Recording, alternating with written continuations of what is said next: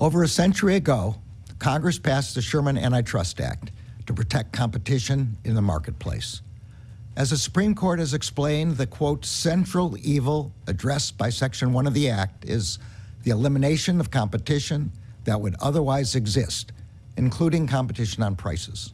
After a nearly 2-year investigation, the Justice Department, joined by 8 states, has sued RealPage, a commercial real estate software company, for violating the Sherman Antitrust Act. We allege that this software is developed, marketed, and sold to enable landlords to sidestep vigorous competition in the rental market. Landlords, like any other competitors, may not share with each other their confidential, sensitive data in a way that permits them to align how they price their products, in this case, apartments, and thus cause renters to pay more than they would in a competitive market.